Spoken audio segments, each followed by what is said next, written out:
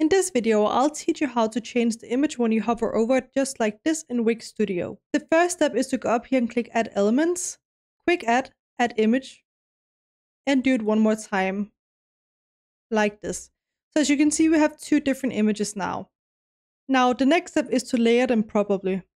So the image that you want to appear when someone hovers over it should be on top. So in this case, I'm going to move this on top right here. And I'm also just going to change it so we can see the difference here. You can increase the image size just by doing this and then increasing it like so, just so it's a bit more visible for you. Like so, and now it's going to do to both images. From here, just mark the top image like this and go up here and open Inspect in the top right corner. Go to Animations and then go down to Hover, click Add, and then click on the Appear function down here.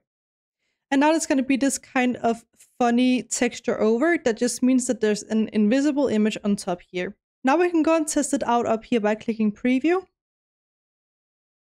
And as you can see, we have the bottom image, but when I hover over it with my mouse, it's going to change to the other image like so. And that's pretty much it, guys. That's how you can add an image that's going to appear when you hover over it in Wix Studio. Please let me know if you have any other questions in the comment section below, and I'll try my best to help you out.